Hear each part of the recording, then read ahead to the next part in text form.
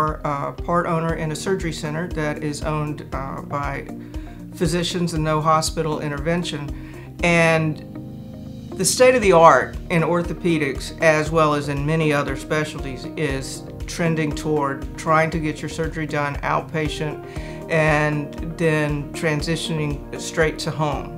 It's very efficient. The infection rates tend to be lower. Patients often do better at home than in a hospital, and the overall outcome by many of our patients has been extremely positive. This has been a standard of care in what I do, more sports orthopedics, for a long time, but a lot of people don't realize that now it is becoming very, very common to have much bigger procedures such as total hips and total knees and replacements, total shoulder replacements, spine surgeries as an outpatient. A lot of this is due to markedly improved techniques of pain control. Multimodal therapy is what it's called, which may be injections in the nerves going to the area that's having surgery, which is called a nerve block.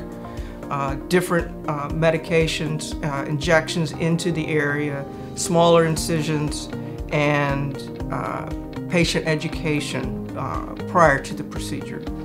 And we're very proud to be leading this in the upstate. As far as I know, we're the only group in the upstate that does offer outpatient spine surgery and a lot of the outpatient joint replacement surgery.